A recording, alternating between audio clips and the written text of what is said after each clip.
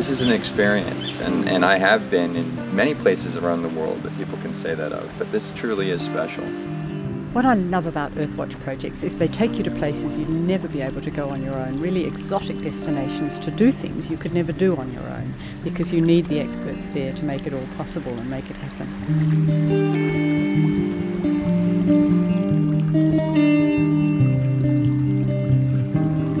Crossing the ferry was the end of a very long journey for me, 30 hours flight, but this was otherworldly. Crossing over, I guess, from civilization to something which is just absolutely wonderful. The tight roads curving around the mountainside, and then coming down to Crocodilis to see it here, and you're in the midst of the rainforest. You can hear it now, coming down through the leaves. It's a wonderful lullaby at night, which I absolutely love.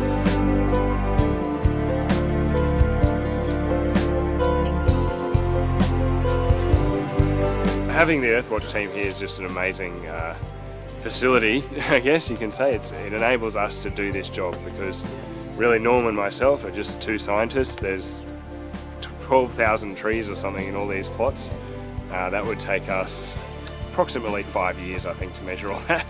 Working with volunteers is a multispectral view for me, and what's exciting is that they're all highly motivated. The input is assisting with the research as an immediate outcome, collecting data, but more importantly, I think it's about sharing observations and knowledge and raising their awareness of an environment that I've grown to be quite passionate about, and to share some of that passion. The gangplank of the boat drops down, and you find yourself going into the mangroves, and you split up into teams. You're climbing up trees, and you're measuring diameters of the tree. You're down in the mud, and you're viewing the crabs. Each thing that you're doing is a part of a scientific team, and in an environment unlike which I bet you'll set foot in again anytime soon. Really neat. The contribution to the greater good, that it is actually very fulfilling to have contributed to something that will live on beyond us all and is useful for us all.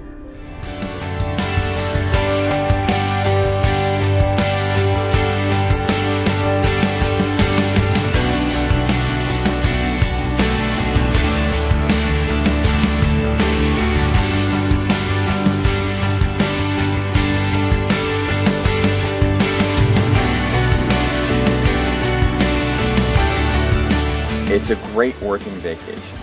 And then in the midst of it, we're able to have recreational activities. I run each morning down to one of the most beautiful beaches. And we had a recreation day where a group of us went to dive the Great Barrier Reef, which was astounding.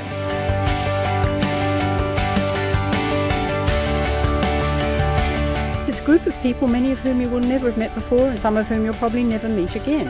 And that in itself is quite a special thing about Earthwatch, that each trip I've been on is like a complete experience in its own right, and a very memorable holiday and occasion. If someone's on the fence about whether or not to go on this, the fact that they're on the website and they're looking, they've got within them a desire for something that's adventure. This is not typical. When you hear mangrove forest, you're not just traipsing through a forest that might be in a park in the middle of your town.